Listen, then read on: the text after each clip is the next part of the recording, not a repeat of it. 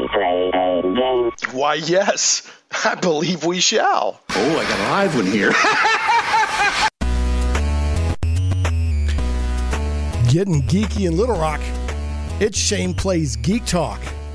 Today we're going to gather our party before venturing forth. It's a special episode, a very special episode of Shane Plays Geek Talk. Got my buddy Matt Barton of Matt Chat, Professor Matt Barton, the King Rat himself on. I'll get him talking with us here in a second. He's waiting eagerly in the wings. He's probably...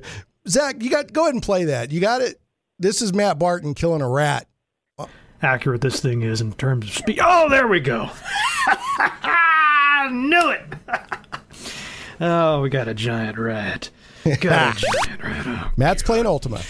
Man, I love these. And I got a mace. Perfect rat killing weapon. Ooh. Pound on that thing. With a mace. This is what it's all about. I mean, look at, he's begging for. He's got like these little claws that he's like, please hit me with the mace. But look, he's like an evil rat too. Oh yeah, just his eyes, man. And he almost killed me. Got him down to 9 health points, and there's a dad blasted thief after me. God, that's just a mild example of my friend Matt Barton losing his mind over killing rats in a CRPG, which is a computer role-playing game. Again, this is Shane Stacks. I'm your host. This is Shane Plays Geek Talk. The disembodied voice you heard chuckling in the background a moment ago is Matt Barton, my friend. Matt, what's going on, man? Get that mace! Yeah, get that mace. No beady little eyes looking at me. Oh, he's evil. Oh, he's evil. So, whiskers. Yeah, so we've got something real cool to talk about here in a second. An announcement that we've already announced, but we have a real announcement to make now.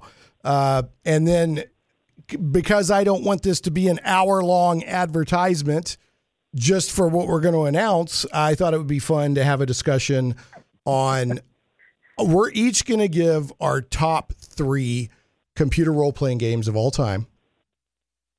And then, if you're listening, like, what is a computer role-playing game? Oh. Because I have people of different fandoms and geekdoms and people stumbling across the radio dial that hear this show.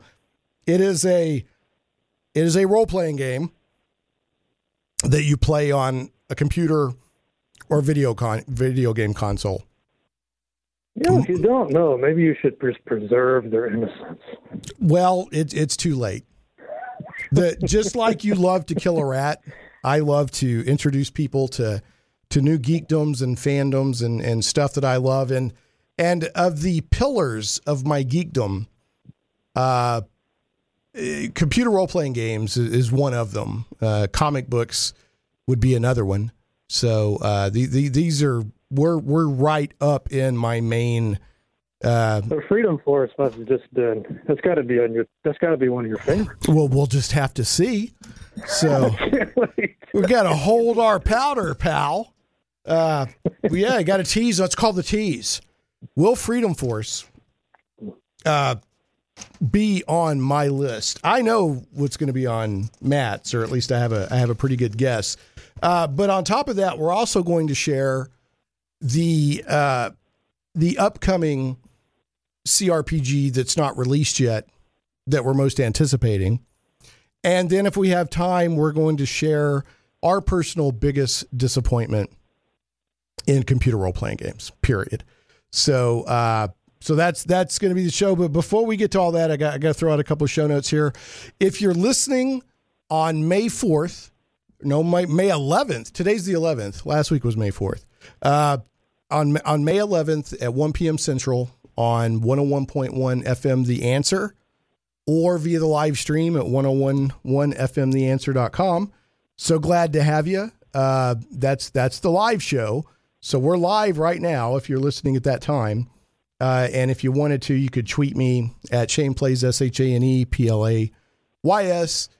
Or you could if you got any cojones, you could call in at 501-823-0965. So anyway, this is a live show if you're listening on May 11th at 1 p.m. Central. If you're listening by podcast or on YouTube or on Krypton Radio, KryptonRadio.com is sci-fi for your Wi-Fi. We always play a week delayed there. Just really glad to have you along for the ride. Last week's show, which was live from sponsor Collector's Edition in North Little Rock, Arkansas, it was Free Comic Book Day. And we did, we reassembled the same team we had a year ago of Michael Brown, Richard McBain, and William McBain, and talked about Avengers Endgame while we were also having a live event, including a cosplay contest at Collector's Edition. So that's archived out there as the podcast and everything if you want to go look for that. Today's show, again, is we have a big product announcement. And then we're going to be talking about computer role-playing games. So, I mean, Matt, this is your baby. I helped, but this is your baby. So what are we holding in our eager little hands that officially releases tomorrow? Let's see. A big project released tomorrow. What could that be? I don't know, Shane. My once-a-year toothbrushing? Yeah. Oh, yeah, well. What could it possibly... Should I just blurt it out? Just throw it out there, man. Drum roll. Yeah. Yeah, do it. We have Dungeons and Desktops 2.0. Whoa. Second edition. Bigger, badder, and most importantly, in color. With more rats. More rats in color, guaranteed. I did 200 extra pages on that. Yeah, it's this book. I want to go ahead and talk about this book. Way more rats. That's an important point. We should emphasize that. Yeah, there are literally, when I was looking for screenshots in this book, I made sure if they had a rat in them, that rat had some action. And then it was like rats, leaping rats, at the screen. Giant rats, barbecue rats. So, again, if you don't know what a computer role-playing game is, modern examples would be Skyrim, Fallout 4, there's other stuff out there. Diablo, people would argue. Divinity, Original Sin. Divinity. But the stuff that's really gotten out there that even the most casual gamer or person probably knows is probably Skyrim or Fallout. And those games came from a genre that has what was that? Witcher. The Witcher, perfect example. Yes, The Witcher is part of a genre of games that has a long, rich history going back to the 70s. Mostly when the chocolate accidentally fell into peanut butter, and then you got Reese's. Well, when D&D when D&D accidentally fell into the mainframe on college campuses. And I'm oversimplifying, but basically the computer role-playing game was born.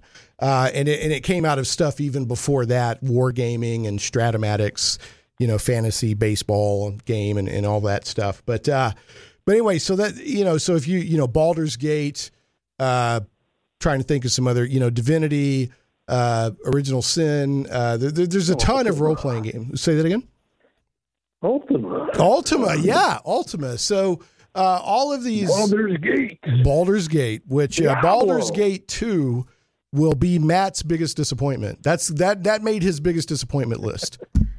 So yeah, we don't use that name. Yeah, we don't talk about that. So Zach, do you play any computer role playing games? I do not. You don't? I don't. I just love watching them on YouTube. But you watch them on YouTube. I don't play video games really as much as I used to, so I just basically watch. And I just enjoy it. Yeah. So what? That's the thing now. It's a huge thing. Games. What? Might and Magic. There's another big one. What? Oh yeah. What? John Van Canningham. What? Can you think of a computer role playing game that you like to watch? Well, you brought up The Witcher. The Witcher. And I also love the is it the Telltale games with the was it the Wolf Among Us and games like that? Now those I would classify those as adventure games or choose your own adventure games. Okay.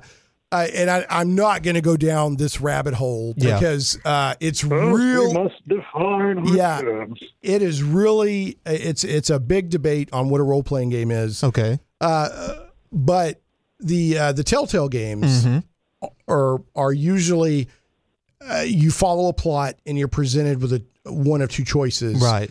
and then you choose, and then a different. So role-playing games usually, at a minimum, involve some sort of character that their skills increase, Gotcha. or something. They get experience or Okay. something, and then so that's one of the basic. And I don't think that happens in the Traveler's No, it Tales. doesn't. But the storytelling aspects of role-playing games are strong, and those Traveler's Tales games have extremely strong storytelling Yeah. aspects. Well, The Witcher, like I said, I love The Yeah. Witcher 3. Yeah. Well, The Witcher is a great example of a role-playing game that also has a very strong storytelling and cinematic experience to it. So anyway, okay, so we're Matt and I are ridiculously pleased to announce that Matt wrote a book about 10 years ago called Dungeons and Desktops, The History of Computer Role-Playing Games.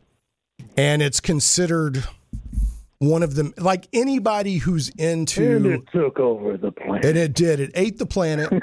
We're actually living inside the book right now, and we just don't realize it. And it's considered anybody that like teaches video game history or is a hobbyist of video game history, retro gaming, especially computer role-playing games, which this is a fascinating thing for me, because I love tabletop role-playing games and I love computer games. So to watch these two to come together and to learn the history of how it all happened and who innovated what is just fascinating. But this is a new book. It's an updated version of Matt's book from 10 years ago. And again, anybody that's like really hardcore into the history of computer role-playing games specifically, but retro gamings in general, is probably aware of Matt's book. Within that niche, it's a very important book, and it's also important pop culturally because it's what Matt does with his Matt Chat YouTube series, where he plays games and talks about them, and then he interviews game developers. I mean, he's getting documented for future, historians or whatever, stuff that's going to be very important when people try to understand pop culture. And pop culture is the rat slayer's being swaddled right now. Yeah. I did have to restrain Matt from dedicating 96.3% of the book to his exploits of killing rats. So that's one of the few things I was able to keep him from doing. But again, this book is very important. Dungeons and Desktops, The History of Computer Role-Playing Games. And about a year ago, Matt and I were talking, and we're like, let's update this book to a new edition. Because the original edition, as important as it is, and a lot of people love that book and have copies of it. Issues. What's that? It was some issues. Yeah. And the main thing that this book, right off the bat, anybody flipping through it is going to see that every screenshot in here is bold, delicious, vivid color. Crisp. Yep. These screenshots just pop off the page. Just pops off the page and pokes you in the eye. Just pokes you right in the eye. It hurts. I've gone through 3 eyes just since I started looking at this book. I'm running low. Looking for the brightness dial. Yeah. Contrast. It looks absolutely fantastic. It's got the existing content that was already in the book has been revised in some cases, corrected. There, maybe there were typos or, they're just all of the issues with the first edition that we know of have been corrected. There are beautiful, just absolutely beautiful, sizzling hot, spanking sweet color screenshots. Photos of me. There's a picture somewhere in the book of Matt with a hat on. Matt with a hat on. Yeah, you're reenacting the first scene of the Bard's Tale. Oh, yes. Oh, yeah. Look at my Bardley days. Yeah, back in your Bard days. And then it's got here the key features according to the back of the book. Reviews and commentary on hundreds of games across many platforms, comprehensive coverage of the history of computer RPGs, hundreds of full-color screenshots, images, and photos, and a comprehensive index at the back. In addition to that, Matt, yes, there's an index, which makes me happy. Index. An index, yes.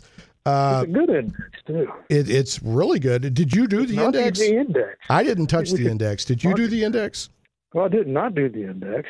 Who did the index? Whoever did it did a good job. I think I might have suggested a few entries, but that's a good question. I don't know who did the index. I didn't do the index. It just kind of magically appeared. No, you didn't do it. I didn't do it. No, I did not do the index. I would have probably jumped off my That's a roof great halfway index. through. And that, kind of laughing at that, but that's a pretty big deal when you're looking for a game designer or concept mechanic, whatever. Yeah, it absolutely is. And then I just don't think indexers get enough love. I mean, here we are, we don't even know the name of our indexer. I don't know. Whoever you are, you phantom indexer, you have my unwavering admiration.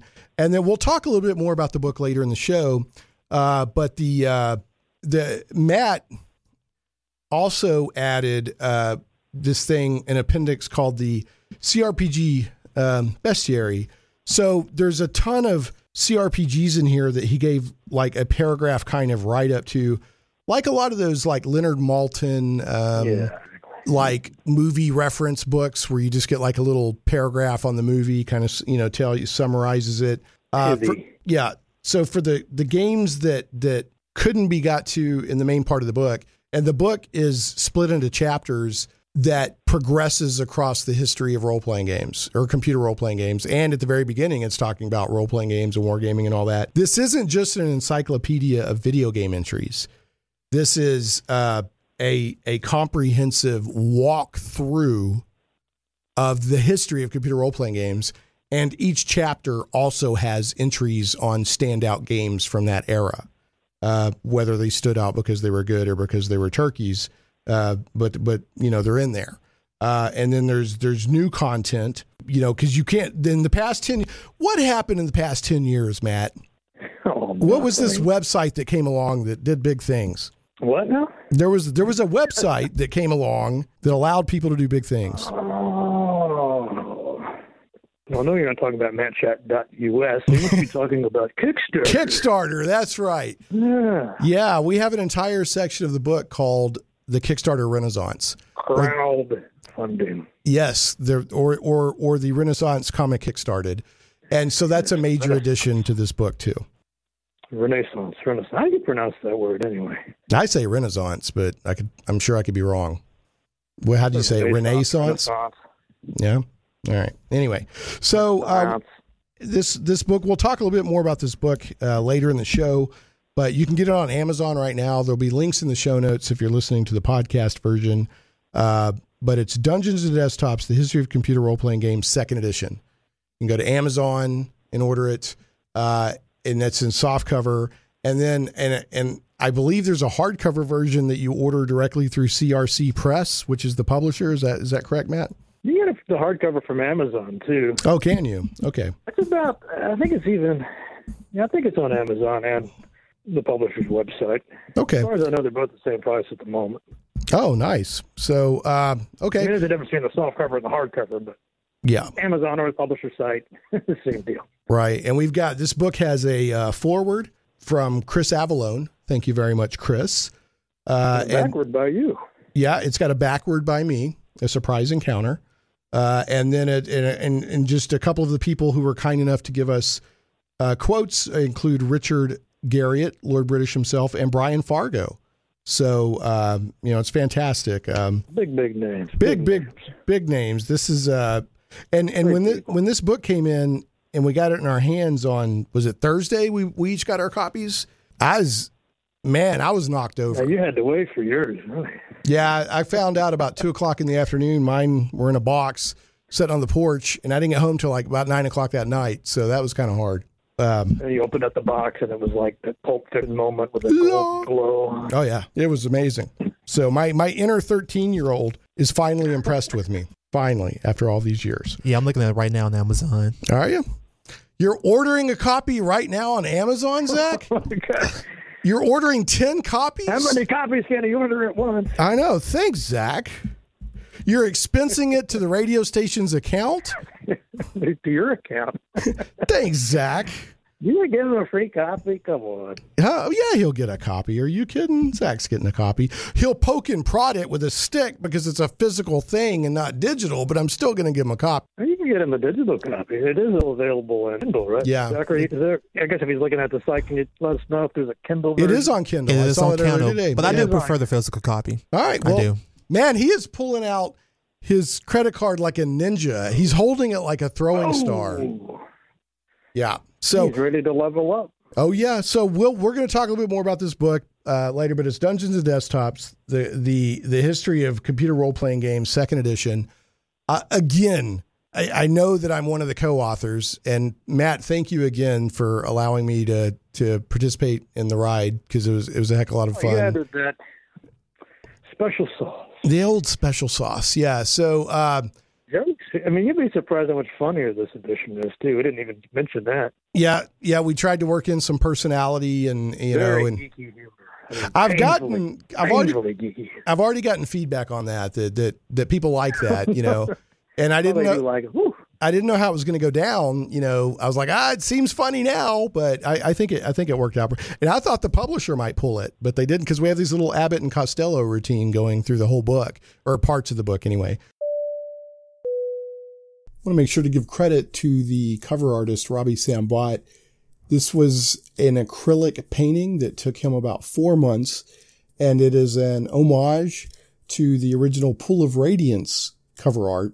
And it shows Matt Barton, the Rat King himself, holding a sword like a total Viking, and surrounded by rats and all that cool stuff. It's a fantastic cover. So thank you again, Robbie. But anyway, to move us forward, because I do want to make sure we're going to give our countdown on our computer role-playing games, which is where, some people will be listening to the show just for that. But if you buy a copy of the book, I sure would appreciate it. And I've got to do this. It's very important. There are people out there that they just put up with me so they can get to the banter segment with Zach. So Zach, how the heck are you, buddy? I'm doing fantastic. All right. Well, as far as I know, everything is quiet on the muffin front. Mm-hmm. People don't know that the head of my news team, Sal, and it's not him, but it's his grandmother and her dog Muffin. Mm-hmm. If I don't banter with Zach, they get upset. But I like bantering with Zach, right? Mm-hmm. Zach, we're buddies. So, it's a win for everybody. So go ahead and let's do our weekly Survivor Westeros check-in.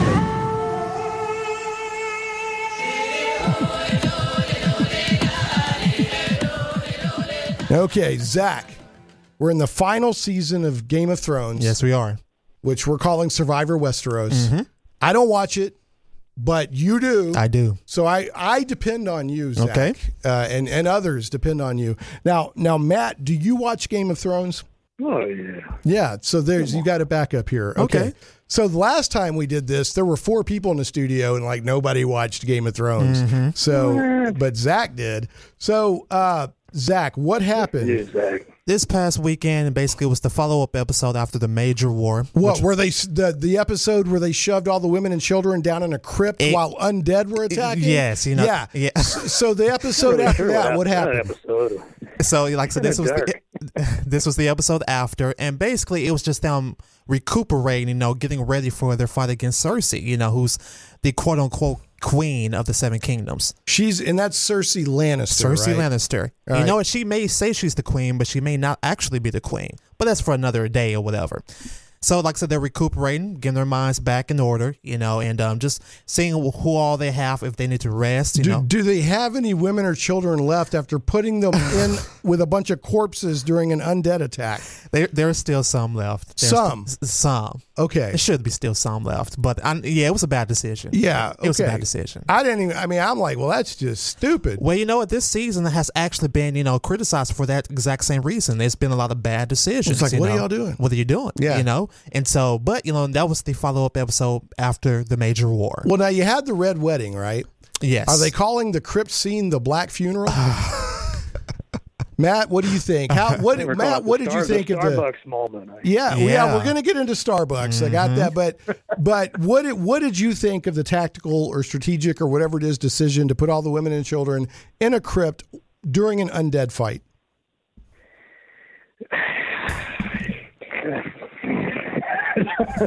Would you do it in a computer role-playing game if it was one of the options? That's a great question. So, Matt, you're playing, let's say that in Baldur's Gate 2. Maybe you don't like the women and children all that much. Have you thought about that? Well, I mean, it's possible. A good computer role playing game will give you, variations of choice and moral ambiguity. Yeah, that would have been a reload moment. That would have been you had to. But I would have reloaded. Okay, what's the? Let's say that you were playing a computer role playing game, Ultima. Let's call it Ultima, or Baldur's Gate, whatever. All right, Pull of Radiance, whatever. And they're like, we're about to be attacked by a bunch of undead. And they say, sir, what should we do with all the women and children? And the choices that pop up say, give them weapons to let them defend themselves. B, send them away to Helm's Deep. Or C, put them in a crypt with a bunch of bodies. Which way would you go with that? You need to watch the show, Shane. You need to watch it. Yeah, I think, any kind of total war kind of game would taught you. You probably don't want to charge your cavalry in like that first thing either, Yeah, you got, it's, I don't know. Anyway. I've seen some breakdowns where people are like, I don't know, I guess they think they're generals or something. I don't know. I'm no general, but I don't think. I mean, I wouldn't put my wife and child in with a corpse during an undead attack. You're just basically saying it should be common sense. Might as well let's send them away. You know, let's just send them away. I get the point of like put them in like the basement because it's like the crypts. Put them down there. I get that, but guess what, guys? There's already stuff down there, and it's an undead attack in a fantasy world. I would love watching the episode with you. People in this world that don't believe that. All this is happening, right? They still think the walkers and everything's still a myth. All right. Well, you can't. I mean, all you got to do is look at the past 2 or 3 election cycles. We're no better in real life, right? We only believe what we want to believe. That's as political as I get. I'm going to reel it back in. All right, the Starbucks moment. Since Matt brought it up, Matt, what happened with the Starbucks moment? I didn't even see the Starbucks cups. Apparently, they've already edited it out. But yes, I guess it was, Zachary might know more about it, but it seemed like they just kind of messed up. And I guess one of the actors was drinking out of a Starbucks cup, had it on the table. Yeah, I missed it myself. It was kind of a big moment. Yeah, it was. I mean, like I said, I just saw it on Twitter probably like a day or two later, and I missed it. I had no idea about it. So was it like, is like Starbucks running like a viral ad campaign? Like, hey, are you dragging? Come on in and get a cup. I mean, is that, I would.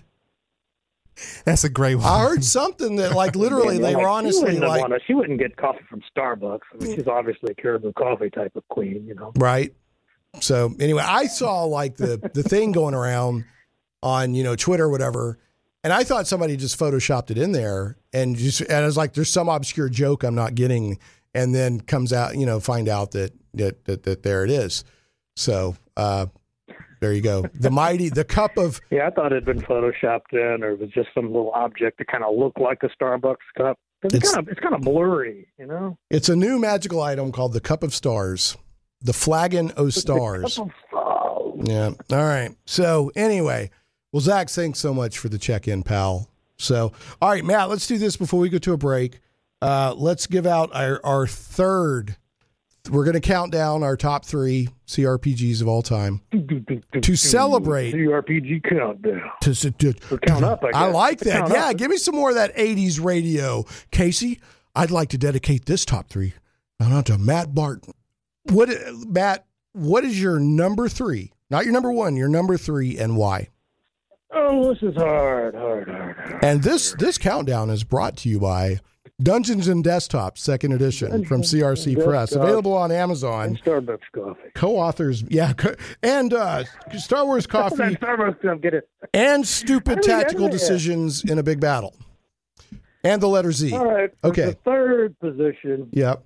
I'm going to go Might and Magic 6 on that. There you go. Solid choice. Now, why are you going with that? It's one of those games that for me, it's kind of my comfort game. Yeah. I go back to it. Everything works. It's just fun to play. It's got that spirit, the humor. It's massive. And you could play this thing for pretty much, I did spend pretty much whole summers playing it. Yeah. So how old were you when you were playing? It's a wonderful, charming game. The music, just Good stuff. Good stuff. So how old were you when you first played Might and Magic 6? Well, let me see. I must have been like 20s maybe. I remember I started to play it, and then some stuff happened, right? And then I didn't have access to a computer anymore. All I had was an Amiga computer. Oh, okay. Couldn't play that. Couldn't play it on that, so I actually called Gateway. Remember back when that company? Oh, yeah. There for a while, they were. Whatever. I mean, yeah, everybody loved Gateway there for a while. I'm just like, send me a computer. So you demanded. Yeah, but it was well worth it, man. I just love that game. So fantastic. If you haven't played it, I think it still holds up really well today. I actually have never played Might and Magic 6, but it's one of those games that's spoken of always in massively, respectful tones.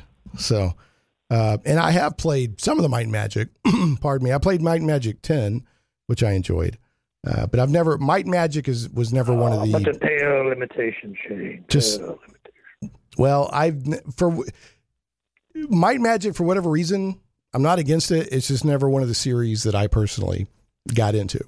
So, but I have played. I didn't get into the earlier ones. I played the first one a little bit on my Commodore 64, but the sixth game, I remember one reason I got it too was just the awesome cover art. Mm. I don't know it looks like a Clyde Colbo. I'm not exactly sure who painted that. I did that classic Dungeons and Dragons artistry with the dragon and the warriors and everything around it. I'm like, I don't even know what kind of. I haven't played any of these, but I can tell by the cover art, it's probably for me.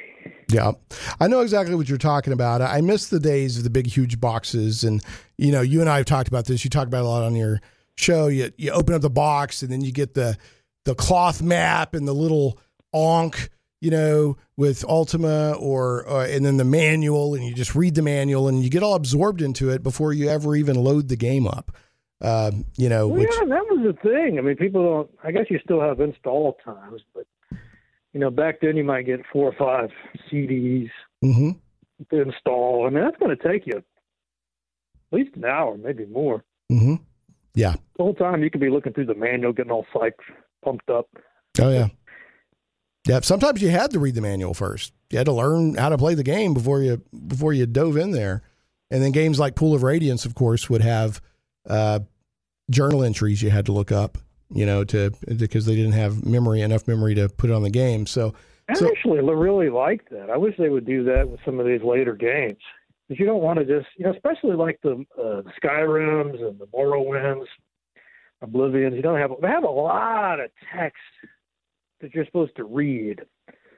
Not cutscenes, just like you pick up a book. And right. A bunch of text there on the screen. Yep. And something like that, I would like to have the option where would you say turn to page 12 in the journal that came with the game. Right. Yeah. You could just read that, come back, and play some more. Yeah, I hear you. Yeah, and I don't want to spend. I guess I'm probably the only person that would like that, but I would like it. I just don't like reading. I don't want to read a bunch of text on the screen if I can avoid it.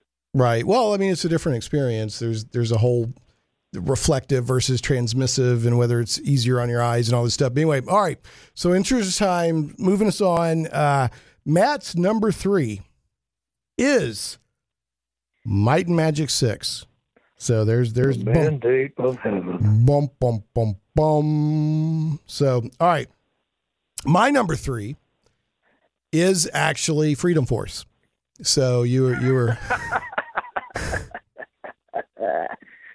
and it just scratched the old itch just right. I remember wonderful game too. Man, I can't remember what year that was. Early 2000s, late 90s. I can't remember. I was actually driving home from being out with my buddies, and the bar closed, and at that time I was self-employed, so I was on my own hours, and I was driving. And I was bored. I was like, I'm not ready to go home yet, so I rolled up into Walmart, good old 24-hour Walmart, and was just wandering around. And this is. It's a lot easier to be surprised by games today than it was. I mean, it was easier to be surprised then than it is now. You'd be like, what is this game? And I took it home and played it probably to about 6 o'clock in the morning. And for those of you who don't know, it's just a wonderful superhero RPG that's like a love letter to the comics of the 60s, like Jack Kirby. Nailed it. Yeah, it's wonderful. And the characters and the game itself is fun. But what bumped it into my number 3 slot is it also had a really good community of modders that were creating skins. So you could bring in your favorite superheroes, and there were like danger room scenarios, and it was multiplayer. You could, I spent probably 10 times more time creating my own characters and goofing around and running AI danger room type scenarios than I did actually playing the game or staying up all night playing it with a buddy. And it's a great game. So I definitely have to give. Scratches a lot of itches simultaneously. It's a wonderful game. My only complaint, like most computer role playing games, because I'm not a real time with pause guy, is I wish somehow it could have been turn based, but it is what it is. So all right, so I'm going to get us to a break so we can get back and finish with our countdown here.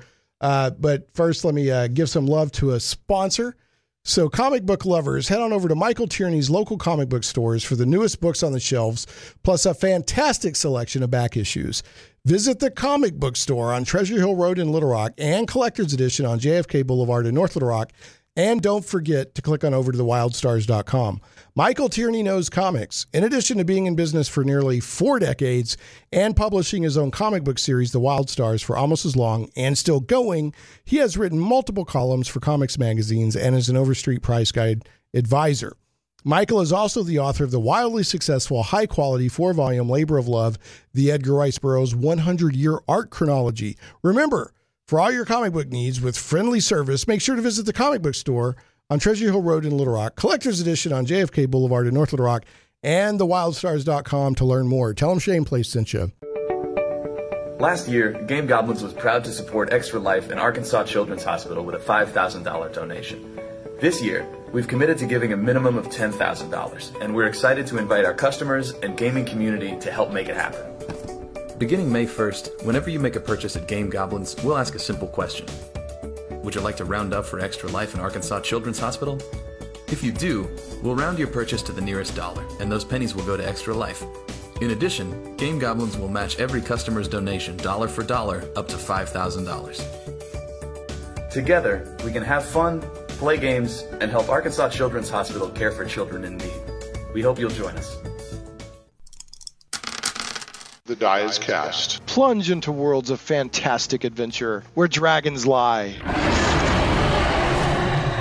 and the undead stalk the shades of your mind's imagines.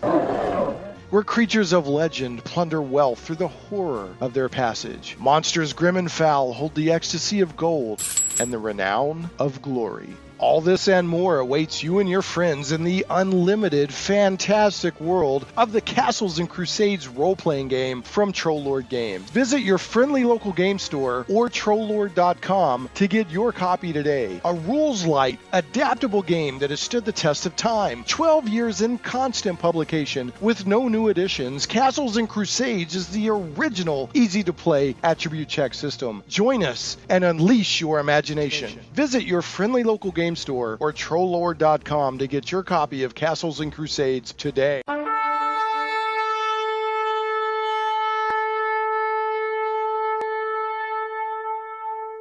Located in Little Rock, Mustard Seed Moving offers the most reliable and most affordable moving services in the area with the widest variety of services, including local moves, moves across city or state lines, office moving, and home moving. They'll move your house, your apartment, your office, piano, gun safe, copy machine, tanning bed, rotting lawnmower, and more. Mustard Seed Moving's staff are highly qualified experts and professionals that have years of experience in the moving business, and every team member cares about their clients clients and providing them with the most excellent service available. Mustard Seed Moving knows the proper way to handle all your priceless and precious possessions from delicate to obscure or oversized, so you can be sure your belongings are safe in their care. Contact Mustard Seed Moving 501-529-7171 to get your free quote or estimate today. Their operator is available around the clock for your convenience, so call 501-529-7171 for Mustard Seed Moving today.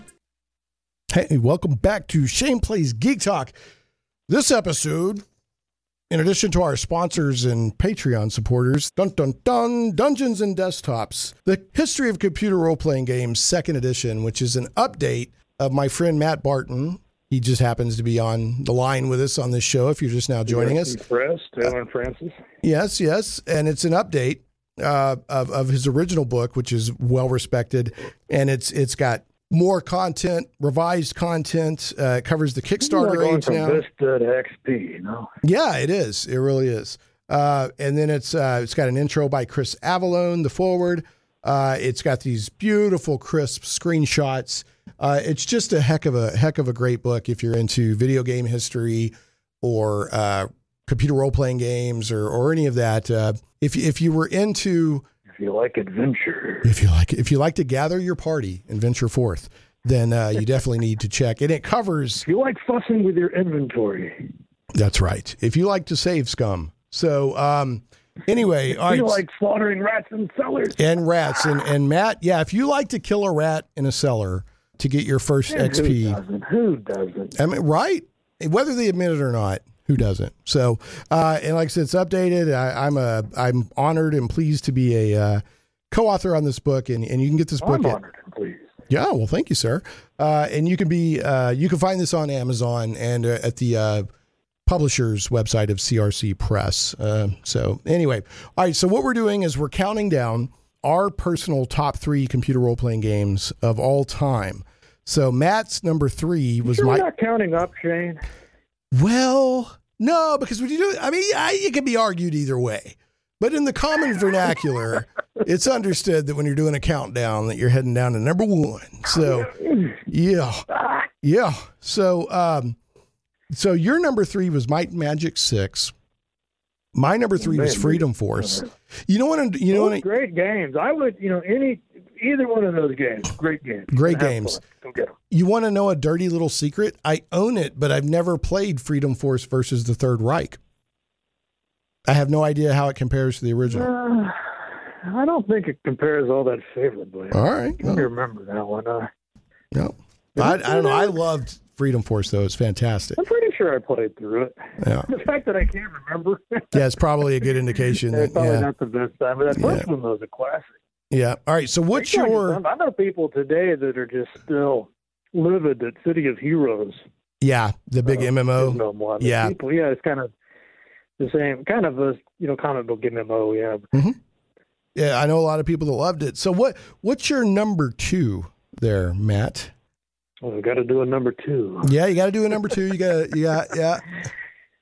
I'm going to have to put Pool of Radiance in that slot. Okay. Yeah. All right.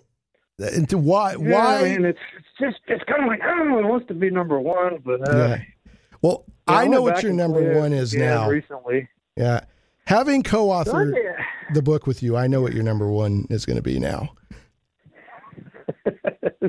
Oh, do you? Oh, yeah. I might change it just to mess with you. Just to mess with me? All right. Well, I mean, you are the gatekeeper of your list.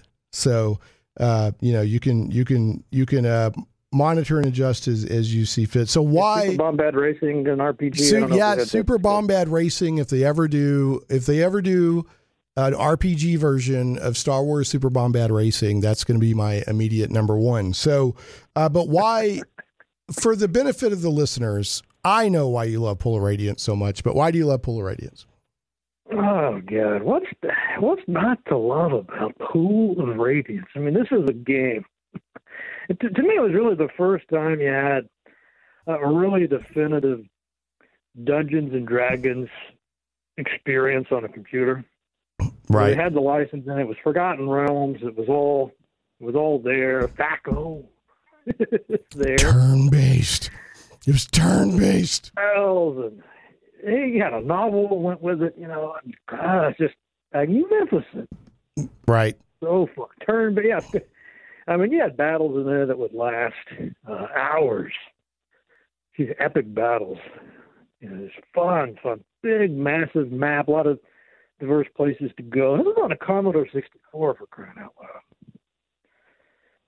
Yeah. Just, wow. I often wonder when I'm playing an emulated version of Pool of Radiance, which I enjoy, but I'm wondering, and because I've got a Commodore 64 now, I wonder what it would be like if it would be even more immersive and more enjoyable to go back and play it on a Commodore 64. I bet it would. I don't know. You don't know?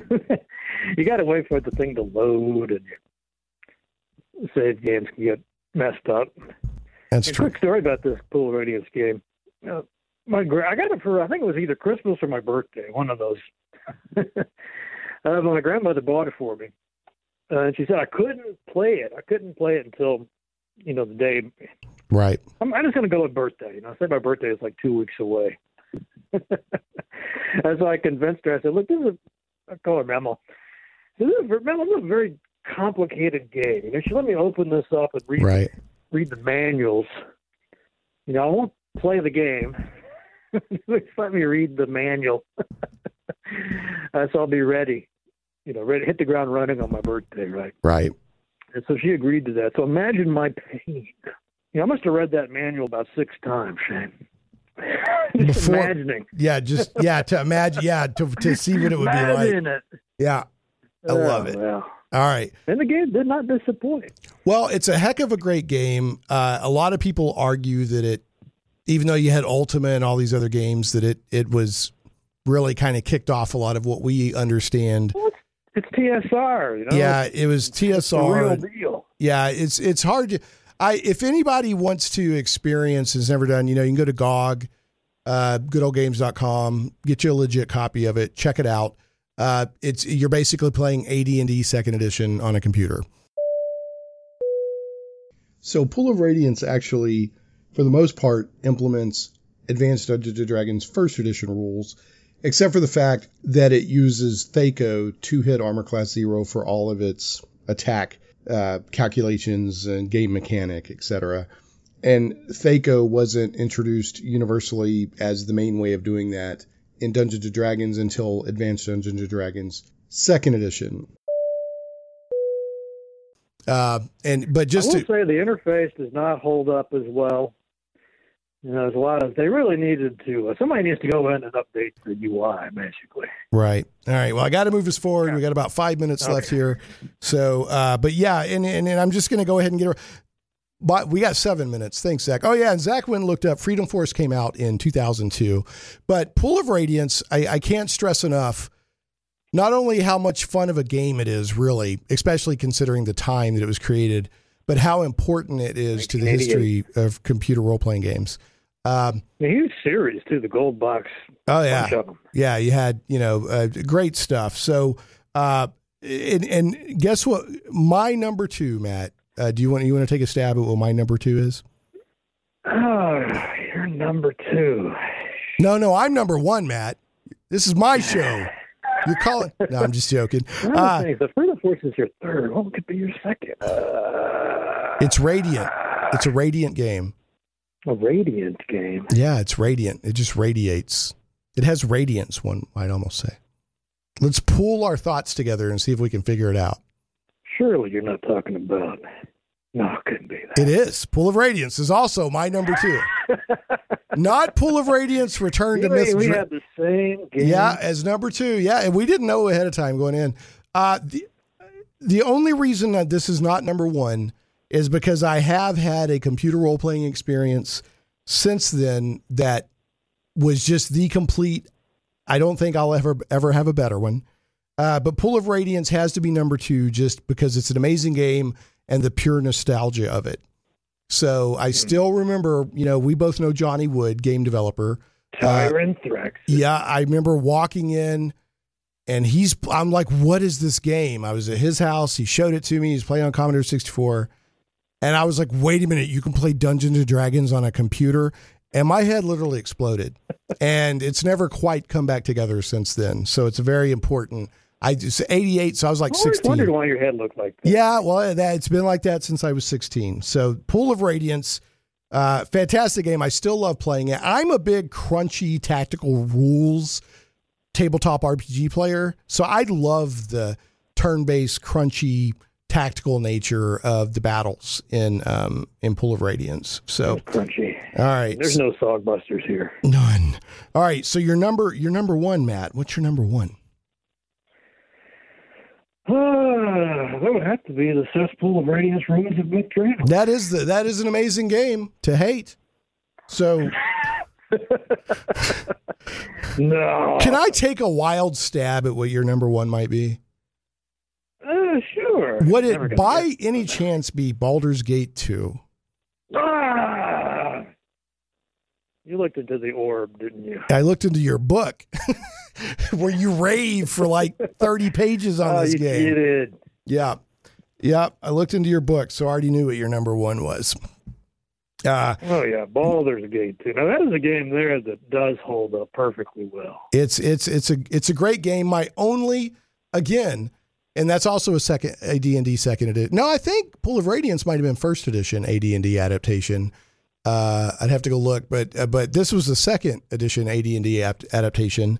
Again, my only gripe, real time with pause combat. That's my only gripe on it. Amazing game. So I don't hold it as high in my personal list as a lot of people do, but it's a great game. Yeah. For me, Brent Knowles, the way he described it was perfect. You know, it's that game is, for me, is about the balance of the elements. It's a great experience. No one element really stands out. I mean, talking story, characters, combat, game role, but I mean, it all works together really well. You know, it's the synthesis of all those elements. All right. It is a great game. I can't fault it. It's one of those games that even if you don't... It's got Minsk. Minsk. Go for the eyes. Boo. With his miniature giant space hamster. I'm pretty sure that's the origin of the gather. You must gather your party. You must gather your party before venturing forth. So, fantastic game. Fantastic game. It's one of those games that even if you're not into D&D or computer role-playing games, a lot of people still played that and enjoyed it. So it was done well. All right, so getting to, just for the interest of time, getting my number one is... Codex Legends. Don't get me in trouble. I'm already in enough trouble with the Codex over that one for not hating it. No, Knights of the Old Republic, the original KOTOR. Oh, gosh, in my opinion... Now, there's a lot of great role-playing games out there. In my opinion, that is the peak computer role-playing game experience I've ever had. It awesome hit game. Smooth game, incredibly great adaptation of the D20 rule set. All the math was there under the hood if you wanted to look, but you didn't have to mess with it if you didn't want to. Story was great. I remember playing it and thinking, man, the story here and plotting is beating the pants off the prequels. You know, the big Darth Revan reveal, the gameplay. I played it on PC. I played it on console. It's my peak computer role playing game experience. I don't think it'll ever be beat. I hope it will, but it hadn't been so far. So that is a great game. Great design, great writing. So almost up there with Super Bombad Racing. Up there with Super Bombad Racing. All right, so I'm joined by Matt Barton here, my co-author, or actually I'm his co-author on Dungeons and Desktops 2nd edition. And what we're doing here, you're going to notice a change in the quality actually for the better for Matt because during the radio show, because of last minute Skype issues, he had to call in rather than participate by Skype. But what we wanted to do, see how much, pilot to Bombardier. So anyway, what happened was with the radio version, we came down to a minute left and we tried to super quickly get through our biggest disappointments and we never even got a chance to get to our most anticipated. Mm-hmm. So I reached out to the Rat King himself and said, hey, do you have some time to record a little extra for the podcast version? And lo and behold, he did. So here we are via the magic of Google Hangouts recording some extra for the podcast version. I appreciate that a lot, Matt. So this man will do anything to sell a book. I will, by goodness. And some good, speaking of good news, the past few days, it looked like Amazon was having stock issues with the book, but now everything seems to be sorted out. So, I attribute that to just all the fans just rushing out there. That's what happened. Yeah. They literally take my money. They laid waste to 3 different Amazon regional warehouses. And so Amazon had to quickly work with CRC Press to get more copies. Now, I wasn't aware that it had reached Australia yet. That's what amazes me. Well, yeah, I was one of the things we were talking about before we started recording. I got an alert, a Google alert or whatever that said new books from Shane Stacks, which was kind of weird, but you know that guy. Yeah, okay. So I clicked on it, and there was some Australian some Australian site that said they had a copy.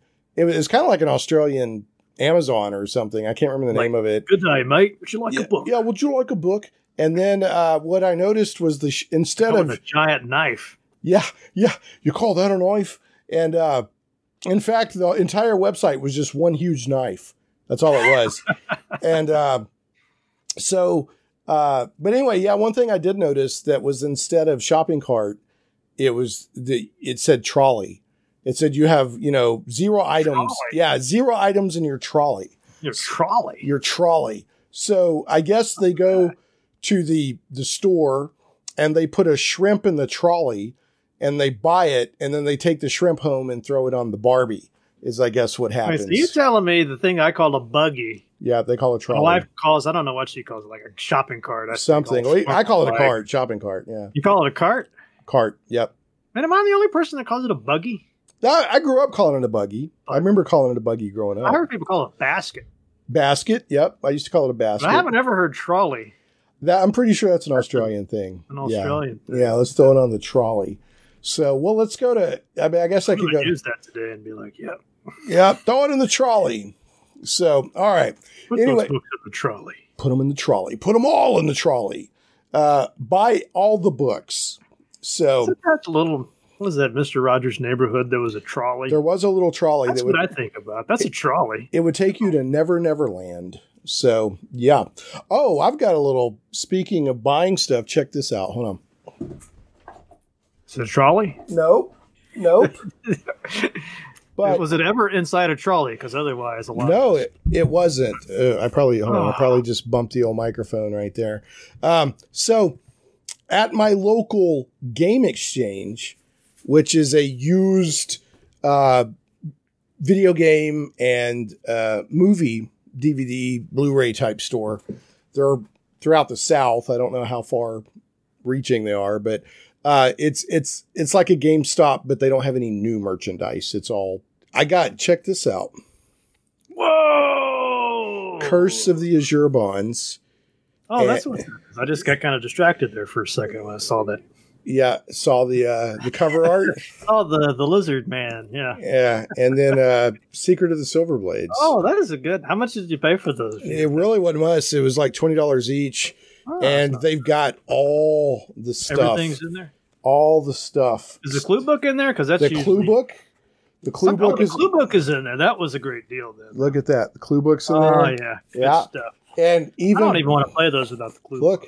Look, it's got the data card. It's got everything, and then it's got the Adventurer's Journal. Check this out. In Curse of the Azure Bonds. The only thing that could have made this better is if they would have had Pull of Radiance as well. Check this out. You ready? The code wheel. Oh yeah. Code wheel. And I mean, it's like literally in the game. If you have the code wheel, that's really awesome. There you go. So yeah, and these things are in great shape. That's an awesome find. I don't even think that code. Can you look me? That code wheel doesn't even look like it's been used. Yeah, it's in great shape. It's all in great shape. So man, see, I used mine so much a little divot thing in the middle came out. I had to improvise one. Yep. So anyway, I'm probably going to do a unboxing video on those two to help promote the book. So anyway, okay, we ended on. Well, we had to rush through on the radio show our biggest disappointments. We never got to the most anticipated. So I want to give us another future chance. Disappointments. Yeah, the future disappointments. So hopefully not. Yeah. So again, as if we've never talked about it, Matt, what was your biggest CRPG disappointment in the history of your CRPG playing? Oh, as if we haven't talked about this. Okay. Yep. Well, that would be anticlimactically Cesspool of Radiance. Ruins. Never has a game been more aptly named than that. Ruins of Myth Draenor. Okay, so absolutely horrible. I've never played it. All I know about it is everyone says it's terrible, and that like in some cases it literally ate people's hard drives. So what was so bad? Like what was so bad about this game? I like to add that little bit. It didn't happen to me. I don't even remember bugs. I just remember it being so dreadful. Everything was just muddy looking. It was there was no excitement. It was literally slow, painfully slow. That was the big thing. I mean, you get into a battle with 5 or 6 skeletons, and it would just take like a better part of an hour. It felt like just these things would, each one would take its turn. There'd be a pause. Then it would like take a step, pause, like slowly come towards you. And then it would go to the next skeleton in the same. It was just agony playing this. And it was kind of drab. You just could not believe this thing made it through any kind of playtesting whatsoever. Extremely drab. I can't remember off the top of my head who made it. Who made this game? I think it was a one-off. I'm looking it up. I don't know what happened. I've never heard anything good about this game, so it really must be terrible. It was released by Ubisoft, but they may have just been the publisher. I don't know. Let's see here. The Stormfront Studios is the ones that developed it. That should have been. Yeah, must have been a rush job or something. Because aren't those the guys that made some of the latter gold box games, like the Savage? What is it called? Treasures of the Savage Frontier. Let's look it up. Didn't they do that one? Let's look up their games developed. If only there were an interconnected series of computers and networks that we could consult. Let's see. Well, they've got a lot of experience making racing games for some strange reason. Oh, you know what? They developed the original Neverwinter Nights on AOL. Oh, that's where that. Yeah, wow. It is Don Daglow's company. Yeah, wow. I thought they did they did some gold box. They did the Savage Gateway to the Savage Frontier. Yeah. And Treasure of the Savage. Both of those are they kind of come late in the game. What is that? Early 90s for those? But yeah, I thought 91. Both of those guys were great. I had a great time with those. So, but the thing these guys was, had no excuse for this. Well, but with those, they were using an existing mature engine, right? I mean, I'm assuming that Ruins of Myth Draenor used their own engine, like it was a new engine, right? Yeah, I don't even see this game mentioned on their wiki page. Wow. Yeah. That's how bad it is. They don't even mention it. I know that it receives universal scorn. And I wonder, do you think that if it hadn't had the Pool of Radiance name on it, people would have hated it as much? No, that's why. That's exactly why I hate it. Otherwise, it would have just been like, this game is kind of... Right. Yeah. Yeah, it is what it is. Yeah, I hear you. But yeah, the fact that it was... The expectations set with that. Yeah. And it had been several... When did this come out? 2001? Came out 2001, yeah. It had been almost a decade since we had a gold box game. I remember holding it in my hand at like Hastings or something. And like putting it back down, like almost buying it, but putting it back down for some reason. Maybe fate was intervening on my behalf.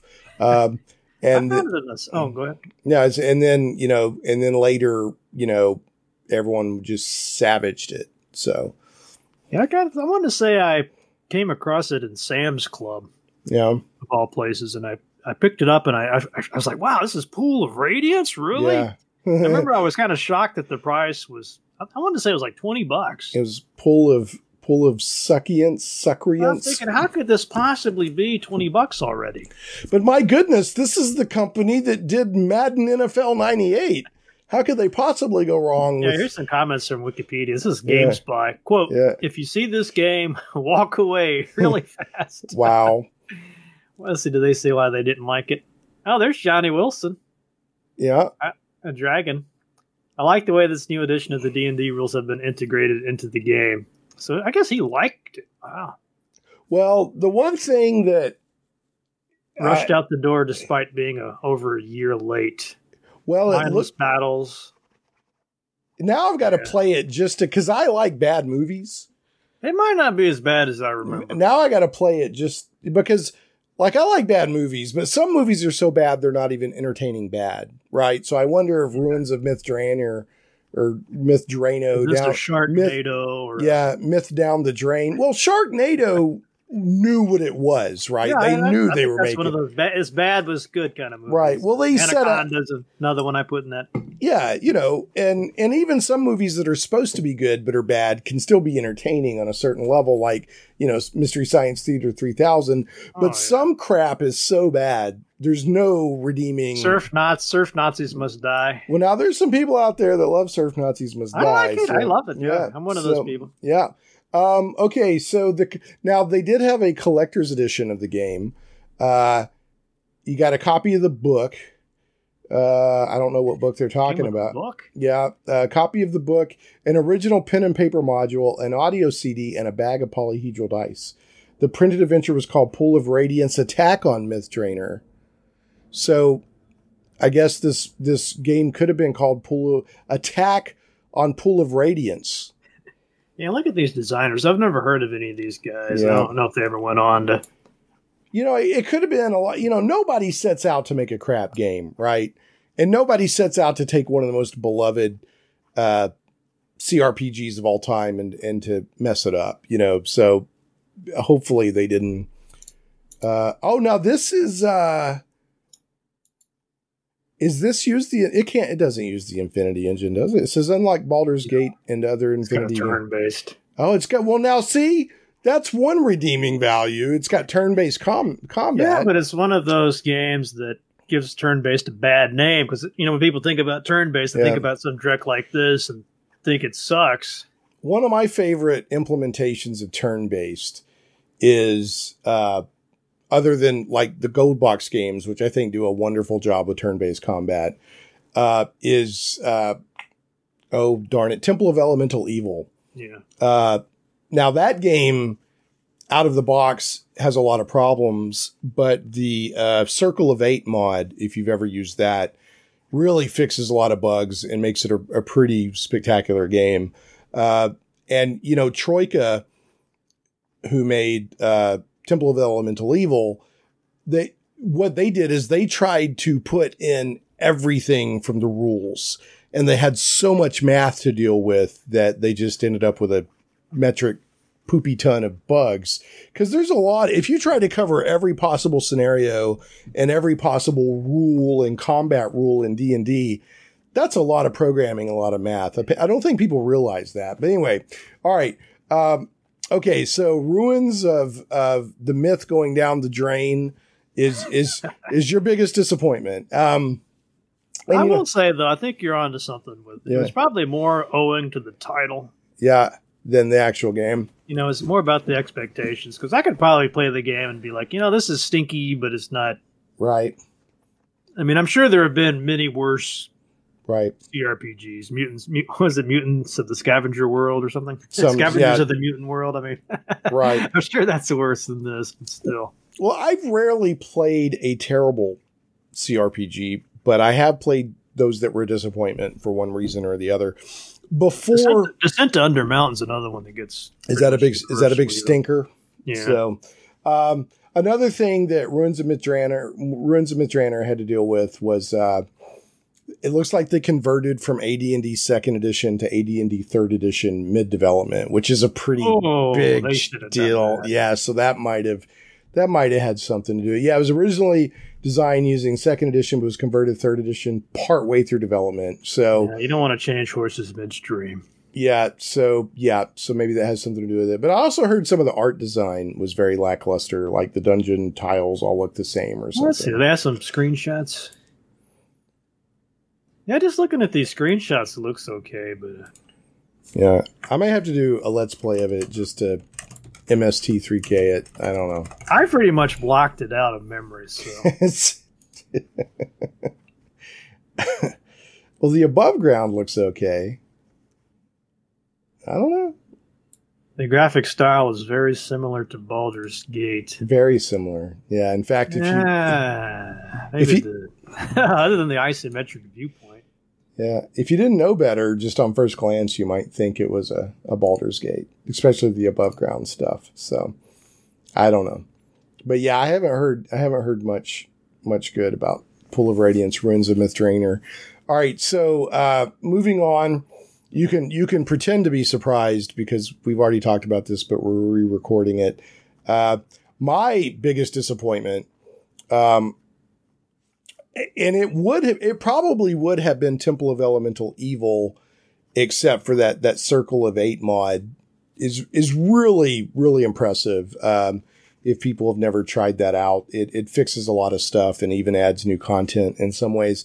I might have gone with that, because I was really anticipating that when Troika was, talking about all the stuff it would do and all the rules it would implement. And even in its broken state, I give it a lot of credit. I love that radial, menu style where you click on a character and you get that it continues to unfold radial to let you dig deeper into the combat options. But my biggest disappointment is got to be Fable. Because this was back in the days before I learned to take developer interviews and press and hype with a grain of salt.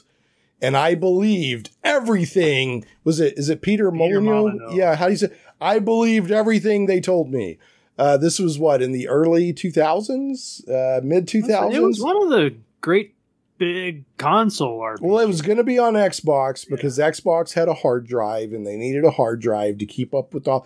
Dude, they were like, you're going to actually go from being a little boy and you'll go through your teenage years and then and everything you do has a consequence. And, like you said the other day, like you plant an acorn, you come back later, you'll see the tree.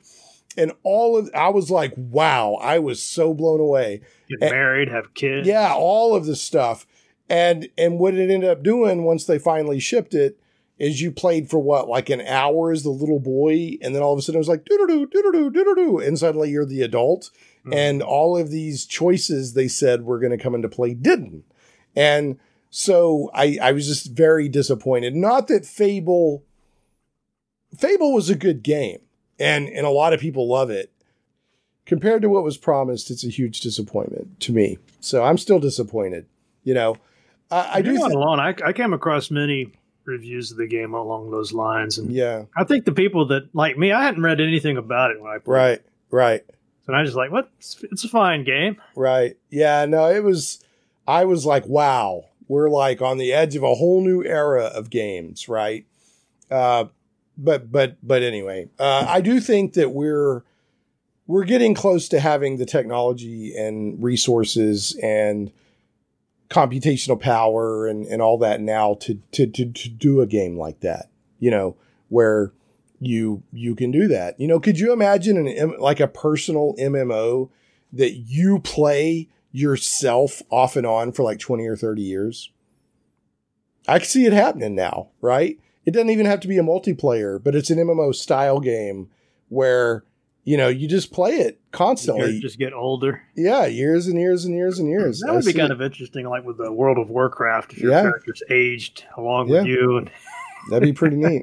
So I don't know what kind of effect they would want to have on. You'd be out there where you're 80 and your character's like, "Get off my lawn!" And he's swinging his sword around and everything. And you got some troll in big black socks telling people to get off their lawn. So, there are games like the Gold Box games that you could age, right?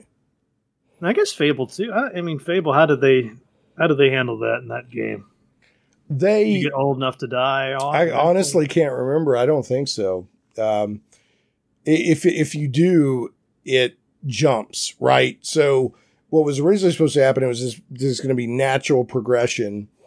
And instead, you leapt forward sort of, instantly, through like a cutscene or something. So you must have been like, that's it. Yeah, I was, I was like, you got to be kidding. Cause I was like, I was getting all excited. Another game that you talked to, is it Brent Knowles? Who did you just talk to? That was such a fantastic. Yeah. From Bioware and all that. Another game that I was really excited for that didn't hit as big as I thought it would was, what's their martial arts? Jade Empire. Jade Empire. I was pretty excited for that. I played all the way through that one. Yeah. Yeah. I came off of Knights of the Old Republic, looking forward to that one pretty hard. When I got done with Knights of the Old Republic, Bioware could do no wrong. I was like, they could do no wrong. And for several years, they were on a pretty big hit, or what do you call it? A roll. They were putting the hits out. So, all right. So that was my big disappointment. I think their problem with, I think what happened, they got tired of paying the royalties. Yep. That's exactly what happened. The same thing with Mass Effect, right? Yep. And what was the other game when they started doing the Dragon Age? Mm-hmm. Yeah, if you can, developing your own IP is sort of the holy grail of that kind of thing. Because if you not only do you not have to pay somebody else royalties, but then you get all the money when people want to merchandise the Dragon Age underoos or whatever, so you got the Mass Effect stuff back there. Yeah. And also exactly. the control, they got total control over it, right? So they don't have to deal with any lore masters or anything over. But just as a player though, I much prefer, I'd be much happier like if they had just continued licensing Star Wars. I would be making Knights of the Old Republic games. Yeah, me too. That was another disappointment where I'm not really getting the MMOs. I kind of consider MMOs a different thing than CRPGs on a certain level. But I was pretty disappointed with the Old Republic MMO when it first came out, only because up to that point, BioWare had been like practically miracle workers, in my opinion, with these amazing games they were putting out. So I expected them to completely break the mold in MMOs, and they really didn't. They delivered basically an EverQuest or World of Warcraft experience with basically all of the dialogue was spoken. That was really the only difference, Now, later on, they kept patching it to where the single player experience got stronger and stronger, but that was kind of a letdown for me. I was expecting them to completely redefine what an MMO could be, victims of their own success.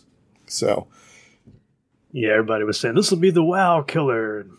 I the Star Wars Galaxy guys are kind of upset about it, as I recall. I guess that's been a few years since that came out. When? Old Republic came out in 5 or 6 years ago now, I think. Maybe longer. I can't remember. Every now and then I run into somebody who's still kind of crazy about it. But yeah. Well, it's a nice game.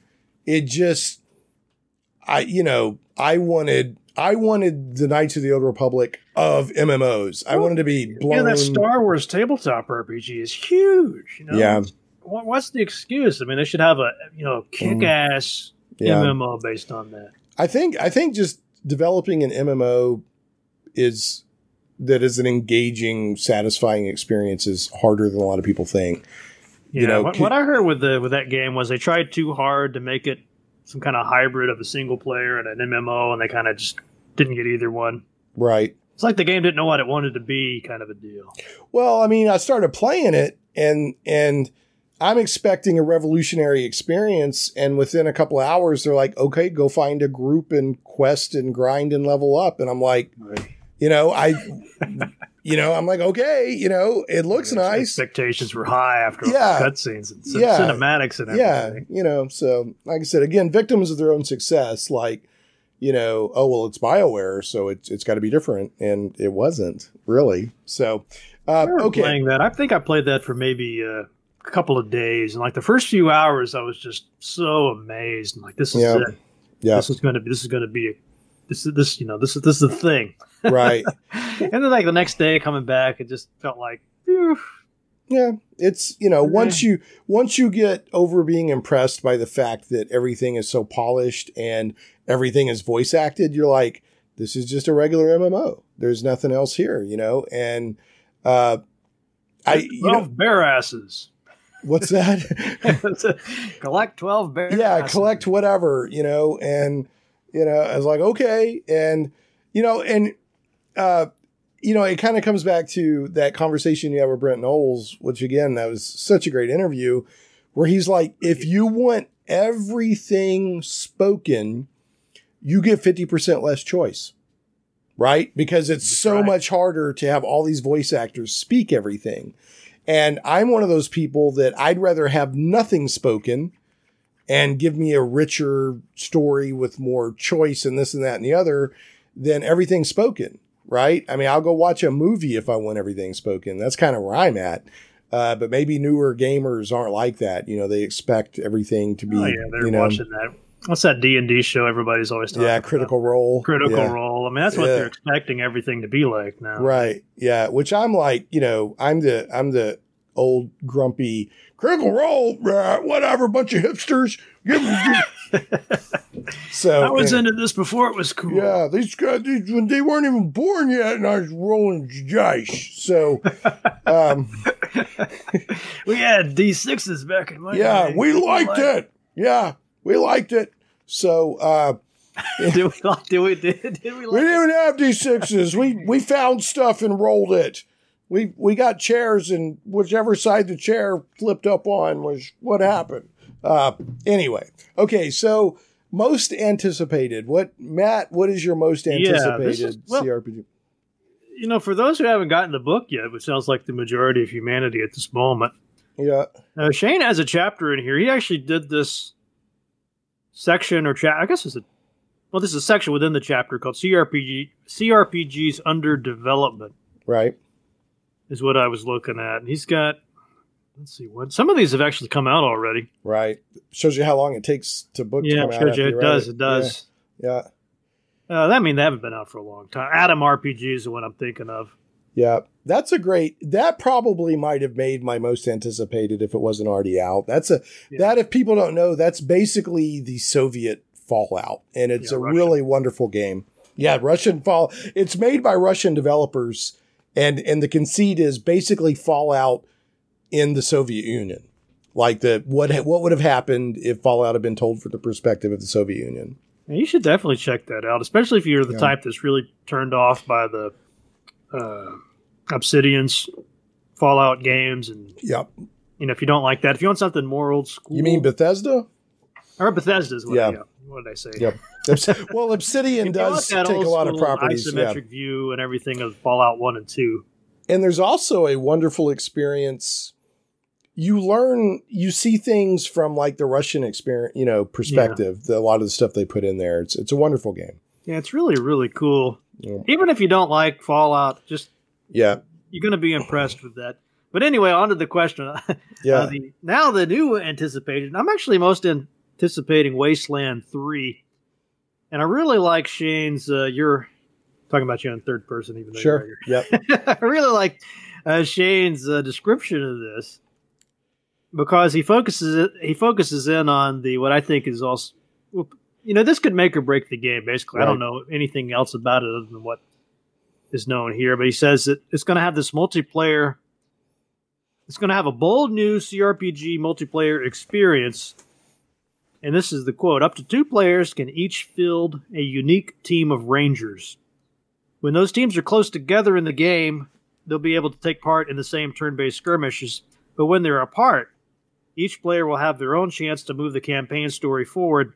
And I think this is the coolest idea. At times, leading to a cascade of unintended consequences for the other player. Now that sounds awesome. If they can pull it off. That's a big if, because the game ain't out yet.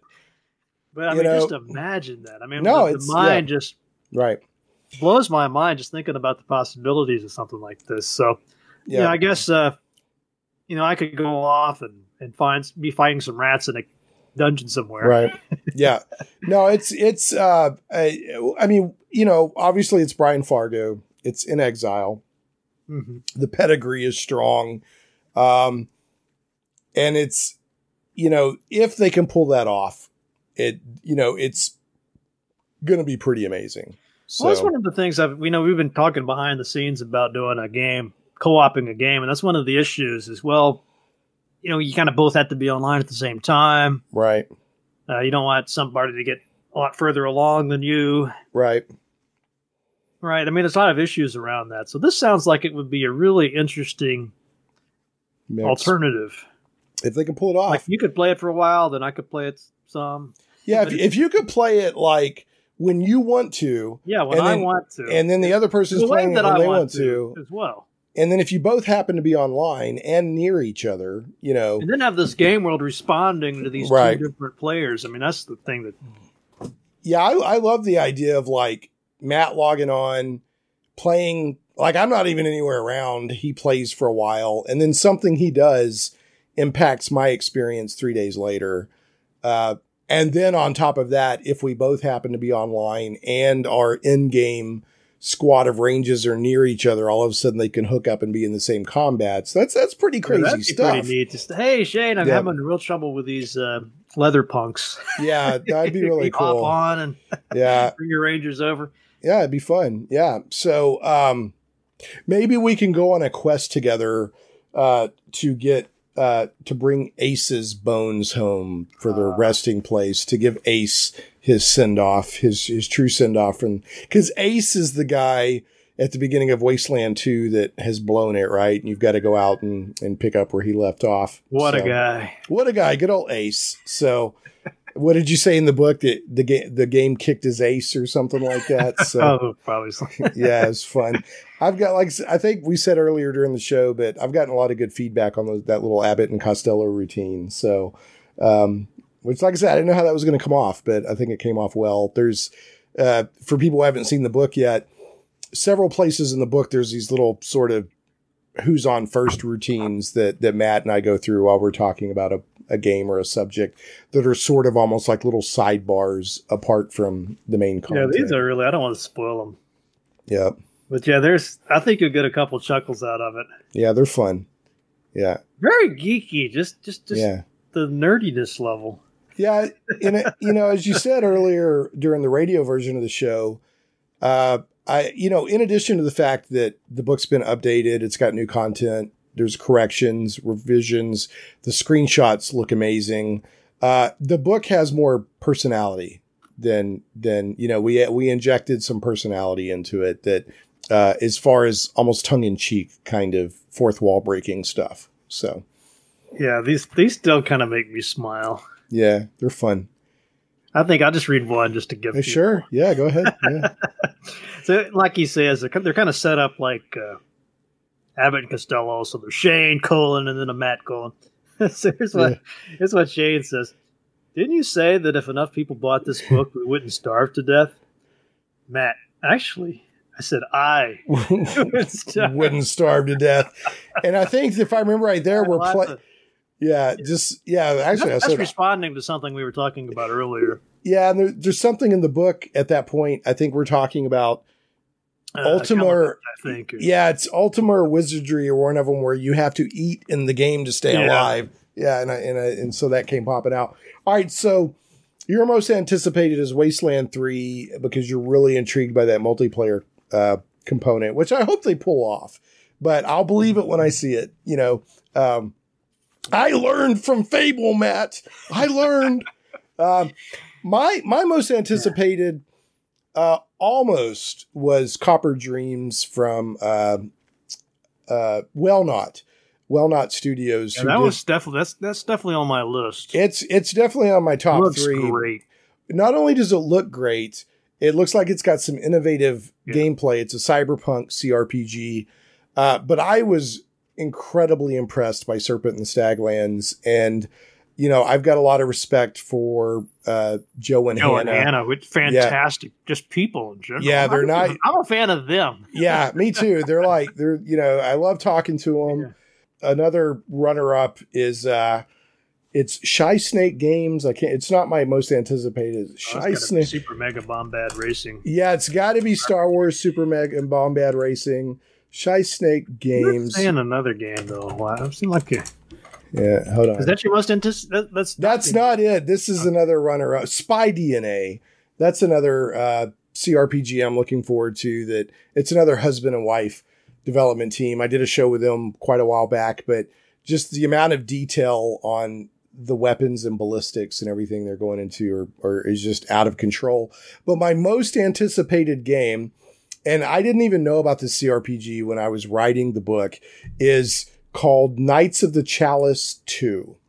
Now, this is, it kind of looks like a retro, isometric RPG experience. It's an indie developer. It's like one guy.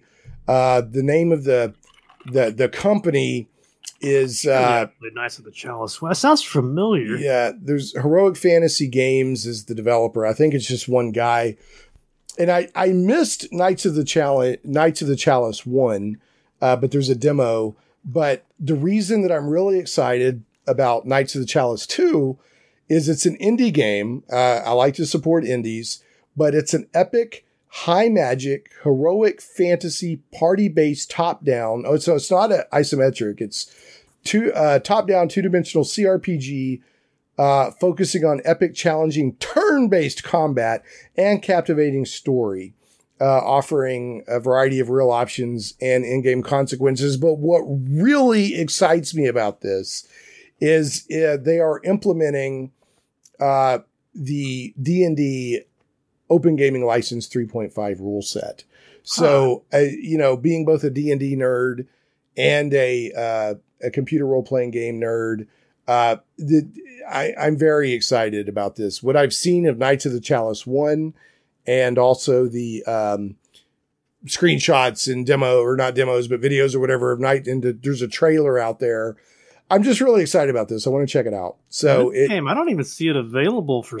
It's not out yet. The first one's not on Steam or GOG. The first one. Yeah, you have to buy it straight from Helm, I think. I do see that the first one got Banshee's Game of the Year. Yep. Award. Yeah, 2009. I completely missed this one. I didn't know anything about it. In fact, the only reason I think I know anything about it is we have a mutual friend on Facebook that I think he approached both of us and said, "Hey, this guy I know is making this game. Y'all want to talk to him?" The mutual Facebook friend is actually Robbie Sambot, the cover artist for our new book. Wonderful cover. Anyway, Robbie has done some music or audio, maybe both, for Knights of the Chalice 2, and reached out to see if I would like to interview the developer whose name is Pierre. So hopefully something will work out along those lines, whether it's a radio show or a blog post or whatever. But regardless, I'm very interested in the game. And so I started looking at it, and I was going to like these early Ultimas. Yeah, that's early ones. Yeah, that's to say, it's kind of like playing an old Ultima or an old Might and Magic or something like that, but with the D&D 3.5 rule set, and that's kind of exciting me. Yeah, so and I offered to have the developer on the show, but evidently he's more open to like email type interviews or something like that. So I may work up a blog post or something talking to this guy. So, you were talking about, in a lot of your interviews, you talk with developers is like, why can't we get games today that scratch that itch? Yeah. And I feel like this has the possibility of scratching that itch. I think I'll have to review the first one. Yeah. Maybe you can do a retro. I think that's worthy of a match yet. Yeah. Is it saying when the new one's coming out? Or do you know? I think it's supposed to be pretty soon. I get email updates on it every now and then. Well, another thing, and the last thing I'll say about Knights of the Chalice 2 is on the website at heroicfantasygames.com. There's a section that says what it is not. Okay. And it says it's not designed with the intent to offer a huge nonlinear open world for the player to explore. Sometimes games with a huge open world make the player feel like a rudderless ship lost in the ocean without guidance. Instead, this game focuses on a highly enjoyable core gameplay based on the rules of the OGL 3.5 and an excellent story. I don't now, and I never have minded a linear story as long as it's enjoyable. Not every game has to have 300 hours of gameplay and, moral ambiguity and all that, just meaningful choices. And I'm not against meaningful choices, depending on what kind. I feel like they're just trying to copy that Grand Theft Auto 3 formula. I mean, I played enough Grand Theft Auto 3. I don't need to play it again. And there's a place for those kind of games because people enjoy those kind of games. But so, like Shadowrun Returns, right? I enjoyed the first one more because it was just a linear, fun game. And then the second one, they added all the companions that I've got to learn their story, like a blossoming flower and all this stuff. And I don't necessarily dislike that depending on the game. Like Knights of the Old Republic, I love talking to all the companions, if it's done well. I really want to dig deep into a game like that. They don't have to prod you. Right. And depending on if it's done right and the kind of experience I'm in the mood for.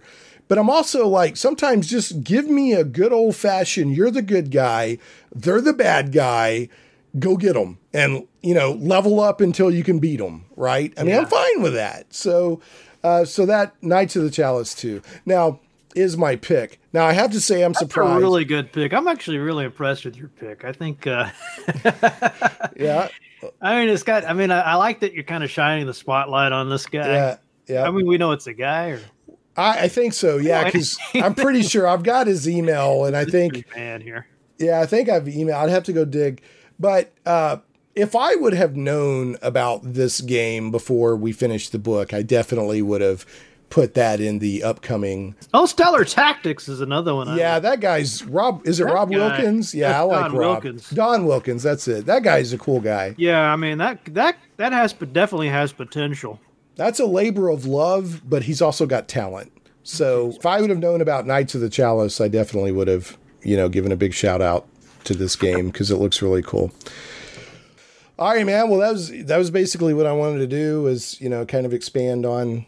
That we didn't get a chance to get into in the radio show. Did you have any other notes or thoughts or anything you wanted to add in general before we draw this Google Hangout to a close? I can't really think of anything. You kind of got me. You're all into Knights of the Chalice. With this Knights of the Chalice thing. It looks like they're... What is going on with these screenshots? I can't tell what I'm looking at here. Okay, close that off. Yeah. Yeah, we're definitely going to have to look more into that. Okay. No, I can't really think of too much more. I mean, I'm really excited for people to get the book and hopefully get some reviews up on Amazon. Right. A lot of people don't realize, how important that is. And yeah, if you get a copy of the book, please review it on Amazon. That's please do. Yeah. You might think it doesn't make any difference, or even if you're not like, foaming at the mouth about how great the book is. Right. A lot of times, just the quantity. Yep. Just having reviews. Read the book. It was okay. Yeah, it was all right. Whatever. Any feedback that is offered genuinely, and not as a jackhole, is appreciated. Well, that's one of the things we did in this book was we'll go back and look at all the reviews. Right. What did people, What did people like? What do they not like? And right. Anyway, yeah. So that's Dungeons and Desktop 2nd edition. The history of computer role-playing games, 2nd edition, I should say. And again, Matt, I appreciate it. It was a lot of fun to come along for the ride, and painful but fun. So you were like, "You sure want to do this? It's a lot of work." I'm like, "Whatever." And like a year later, I'm like laid out, almost in a coma. Oh God, not another round of proofs. People out there, if you're into this at all, if you're into retro gaming, if you're into computer or game history at all. But definitely if you're into computer role-playing games, I think that you'll like this book. All right. Well, I got to get us out of here, folks. Don't forget, Dungeons and Desktops, History of Computer Role-Playing Game, Matt Barton and myself as co-author. You can get it on Amazon. It really is an amazing book. I was blown away. You're gonna love this book. Yeah, I was blown away. I got to do the bad joke of the week. I once held the door for a bard. I guess you could say it was a nice jester. Are you getting it? Yeah. All right. Anyway, folks, we'll catch you next time. Dungeons and Desktop, 2nd edition. All right, Matt. Thank you very much, sir. Go kill some rats, pal. Are you interested in the party? Yes! You must gather your party. Gather party. You must gather your party.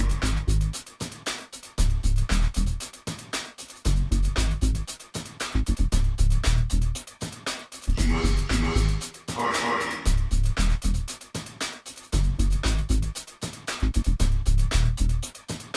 You must gather your party before venturing forth.